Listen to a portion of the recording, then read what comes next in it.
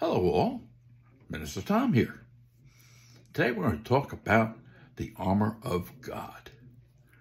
That is part of Ephesians chapter 6, verses 14 through 19. It's very, very interesting and probably one of the best written portions of Paul's writings involving what that armor means. We'll go over it briefly.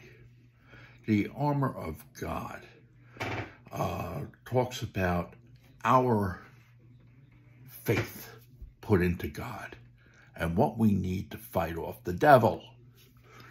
First being the belt of truth. God only speaks the truth. And while we have the belt on, we understand that the truth is within the Bible. It's pretty simple to understand, but there are many commentaries and short little sections you can find on the internet to tell you more. The second is the breastplate of righteousness, and that's in verse 14. Well, as Christians, we are to live a righteous life, and that breastplate allows us to do so.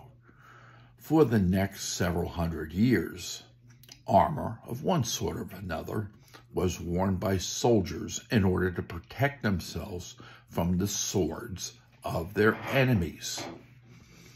Here, our faith is within the breastplate and will save us from the trials and tribulations presented to us by the devil. The third is the shoes of the gospel, and that's in verse 15. And what that is meant is we as Christians are to bring the gospel to everyone. In order to do that, especially in those days in the first century, you walked. So the gospel was told by walking from town to town, except in Paul's case, he wrote several letters. The fifth is the shield of faith. And once again, the shield is known as being a defensive weapon to thwart off swords and spears and rocks and whatever else. It was used to keep you safe. Again, you need to be safe from the work of the devil. Number 5 is the helmet of salvation. The helmet, again, is defensive in that it is around your head and will defend you from the suggestions of the devil. The last, of course, is the sword in chapter 6, verse 17. The sword is an offensive weapon, and that's what you go after the devil with, just as you did in the 1st, 2nd, 3rd, 5th, up to about the 15th century, where you used a sword in battle to kill your enemy. The same idea applies. Now, how do we use that today in the current events that are going on with our students?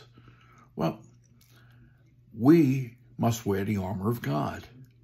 We must reach these students, most of which don't have any idea where Gaza or Palestine is located. And that's pretty sad. The agitators that are there need to be removed. And any student that destroys property must also be removed, expelled, and if they're not here as an American, deported to their own country. Yes, I said it. We are a Christian nation made up of laws primarily backed by the Bible. The founders were very well read in the Bible, believed in God and faith and Jesus Christ as our Savior. Here, the problem is those who are protesting have no idea that the land in which they are protesting against was given to the Jewish people by God. All you need to do is read Genesis and Exodus, and it's clearly stated. Friends, I wish us all the best. We are in times of trouble. The country is economically teetering on the edge. Socially, we are a mess, and it's time that we Christians speak up, get a hold of our representatives, and, if available, help the police to put down these protests which are no longer peaceful. Minister Tom here saying thank you for watching, and I will see you soon.